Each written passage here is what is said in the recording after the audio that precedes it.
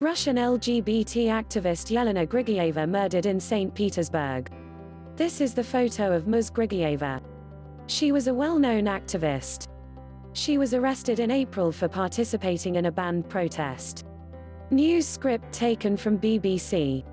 All video clips may not represent the story. This video is especially made for English learners. A prominent LGBT rights campaigner has been found dead with multiple stab wounds and signs of strangulation in the Russian city of St Petersburg. The body of a 41-year-old woman was found in bushes near her home in the city on Sunday, local police said. Relatives and friends later named the victim as Yelena Grigoryeva, Russian news website Fontanka reports. Ms Grigoryeva, who had reportedly received death threats, regularly campaigned for human rights in Russia. In a post on Facebook on Monday, activist Dinar Idrisov said his friend Ms Grigoryeva had been brutally killed near her home. She had recently been the victim of violence and death threats, he wrote, adding that she had filed several complaints with the police. Police have not confirmed the reports of death threats.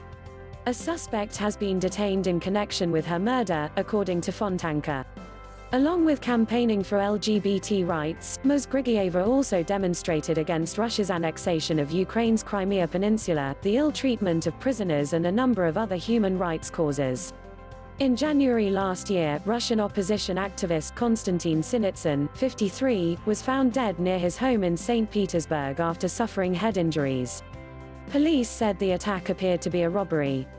Last August, dozens of LGBT rights activists were arrested during a banned protest in St. Petersburg to promote the rights of sexual minorities. In 2013, Russia passed legislation banning the spreading of what it described as gay propaganda. Please subscribe to my channel. Thanks for watching.